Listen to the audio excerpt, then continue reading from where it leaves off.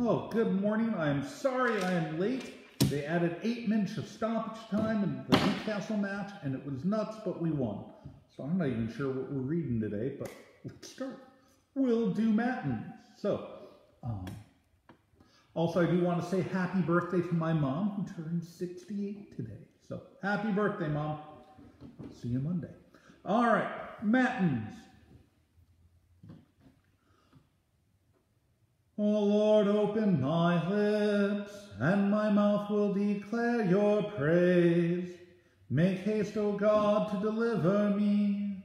Make haste to help me, O Lord. Glory be to the Father, and to the Son, and to the Holy Spirit, as it was in the beginning, is now, and will be forever. Amen. Praise to you, O Christ, alleluia. Blessed be God the Father, the Son, and the Holy Spirit. O come, let us worship him. O come, let us sing to the Lord. Let us make a joyful noise to the rock of our salvation.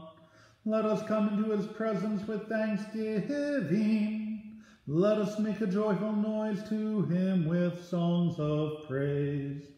For the Lord is a great God, and a great King above all gods. The deep places of the earth are in his hand. The strength of the hills is his also. The sea is his, for he made it, and his hands formed the dry land. Oh, come, let us worship and bow down. Let us kneel before the Lord our Maker. For he is our God, and we are the people of his pasture and the sheep of his hand. Glory be to the Father, and to the Son, and to the Holy Spirit, as it was in the beginning, is now, and will be forever. Amen. Blessed be God the Father, the Son, and the Holy Spirit. O come, let us worship him. Our psalm for today is Psalm 106, verses 16 through 23. When men in the camp were jealous of Moses, and Aaron, the Holy One of the Lord, the earth opened and swallowed up Dathan, and covered the company of Abiram. Fire also broke out in their company, and flame burned up the wicked. They made a calf in Horeb and worshipped a metal image. They exchanged the glory of God for the image of an ox that eats grass. They forgot God, their Savior, who had done great things in Egypt, wondrous works in the land of Ham, and awesome deeds by the Red Sea. Therefore he said he would destroy them, had not Moses, his chosen one, stood in the breach before him to turn away his wrath from destroying them. Glory be to the Father, and to the Son, and to the Holy Spirit, as it was in the beginning, is now, and will be forever. Amen. Our reading for today is going to be Luke 6, verses 20 through 38. And just to back this up, this is going to be, I believe, let's see. Yes, all right. So, I believe it's part of the Sermon on the Plain from Luke, which is the parallel to the Sermon on the Mount. But we'll start at verse 20. And he lifted up his eyes, that is Jesus, on his disciples and said, Blessed are you who are poor, for yours is the kingdom of God. Blessed are you who are hungry now, for you shall be satisfied. Blessed are you who weep now, for you shall laugh. Blessed are you when people hate you, and when they exclude you, and revile you, and spurn your name as evil on account of the Son of Man. Rejoice in that day, and leap for joy, for behold, your reward is great in heaven, for so their fathers did to the prophets. But woe to you who are rich, for you have received your consolation. Woe to you who are full now, for you shall be hungry. Woe to you who laugh now, for you shall mourn and weep. Woe to you when all people speak well of you, for so their fathers did to the false prophets. But I say to you who hear, love your enemies, do good to those who hate you. Bless those who curse you, pray for those who abuse you. To the one who strikes you on the cheek, offer the other also. And from the one who takes away your cloak, do not withhold your tunic either. Give to everyone who begs from you. And from the one who takes away your goods, do not demand them back. And as you wish that others would do to you, do so to them. If you love those who love you, what benefit is that to you? For even sinners love those who love them.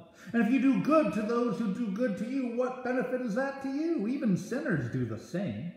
And if you lend to those from whom you expect to receive, what credit is that to you? Even sinners lend to sinners to get back the same amount.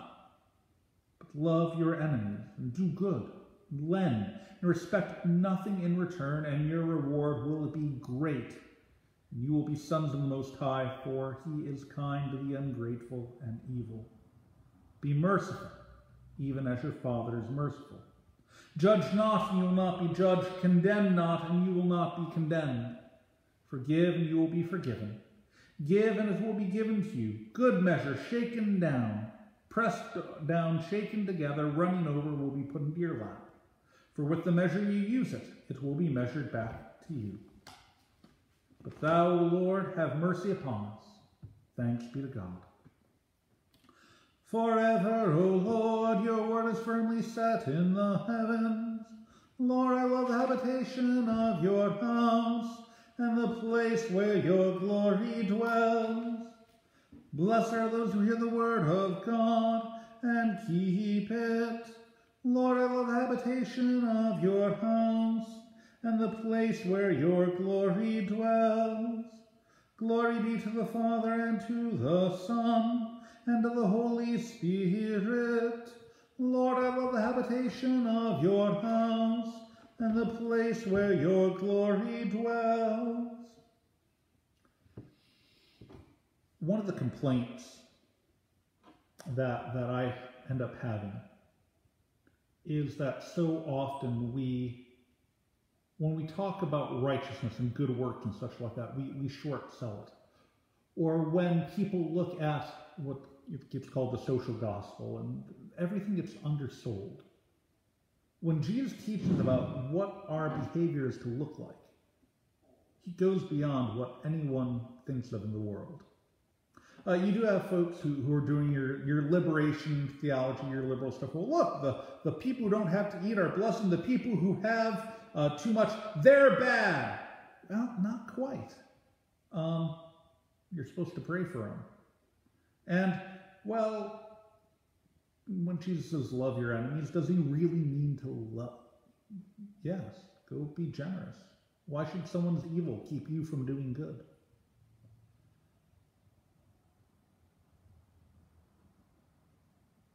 So often, we want to justify the casual cruelness and disdain that we show to others. Why is it right? Why is it understandable for me to treat this other person like a jerk? And that doesn't hunt.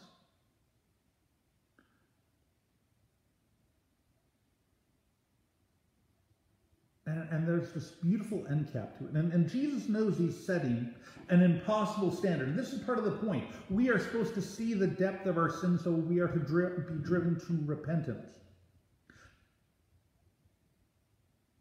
But love your enemies, do good, and lend, expecting nothing in return, and your reward will be great, and you will be sons of the Most High. Why? Because you've done great things? No.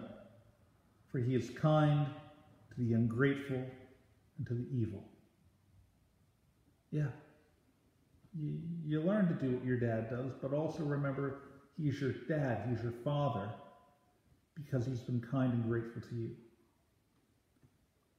And so when you see wickedness in the world and others, that should not be a cause to elevate yourself. It should be a simple reminder of your own wickedness. God, be merciful to me. And he is. That's why there's the judge not. Don't worry about condemning them. Why? God doesn't condemn you. Instead, he gives you mercy. Give, and it will be given to you. Good measure, pressed down, shaken together, running over. So that's the reality of it. All right, we're going to pause there and close up with some prayers. I am getting ready to take a quick trip to Oklahoma after church on Sunday, so we need to get some stuff ready to get the family ready to move. So let's close up with some prayers, and then we'll be on our way. Lord God, Heavenly Father, we thank you for the many blessings that you have poured out upon us, and we ask that you would so forgive us, free us from our sin, and fill us with your love and spirit, that we would be glad to give as we have been given to, that we would show love as we have received love. We ask your forgiveness for the times when we do not. We ask that you would, by your power, break and curb all those things that would hinder us from showing love as your children ought. Be with us this day. Keep us safe in our comings and goings. Bless all those who are ill, the dying, those who care for them. Grant them strength and endurance, and focus them on the love that you have for them in Christ Jesus. Prepare us this weekend as we prepare for worship service around the world. Bless those who will be able to attend. Grant that they would hear the word and receive your supper to their delight and edification. Bless those who are unable to attend, and grant that they would speedily be brought again into your presence with the company of your saints. These things, and whatever else you know that we need, we lift up to you, trusting in the great love you have for us in your Son, Jesus Christ. In his name we pray, as he has taught us. Our Father, who art in heaven, hallowed be thy name.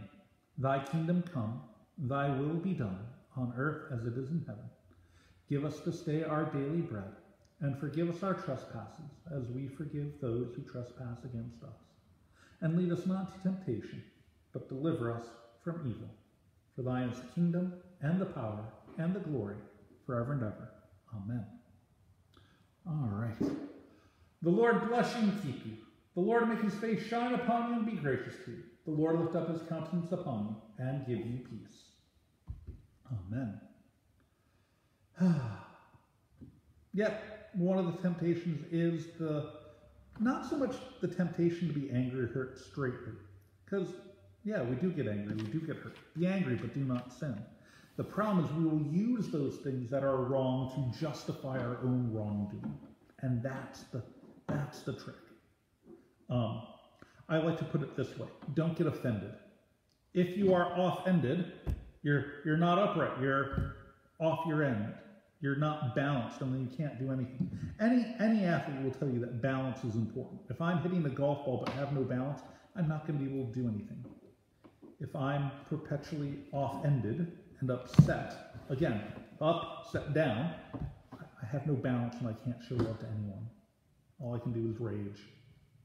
Never does any good. So, all right, everyone, have a good day. At 4 p.m., there will be our Genesis study, and we're just really going to start the creation of man in Genesis 2. So the great retelling there. So the Lord be with you this day. Bye.